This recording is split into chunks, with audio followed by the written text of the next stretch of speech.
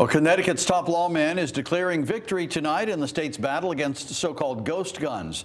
Those are the illegal, untraceable weapons that have no serial numbers and are more and more frequently turning up on our streets and being used to commit crimes. State Attorney General William Tong announced today a settlement with a gun part manufacturer in Utah, AR Industries. They're dissolving their online presence and have agreed to stop selling those parts here. Ghost guns are extraordinarily dangerous. When I was in the legislature, I helped to write the ghost gun ban that later became law after I became Attorney General. But the reason why they're so dangerous is because these ghost gun manufacturers and retailers sell kits that are roughly 80% of a firearm.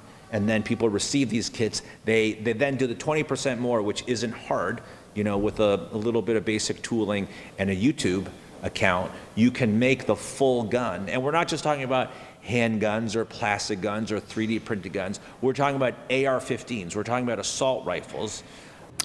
Well, if the company is caught selling those kits or violating any part of the settlement, they face a penalty of $205,000.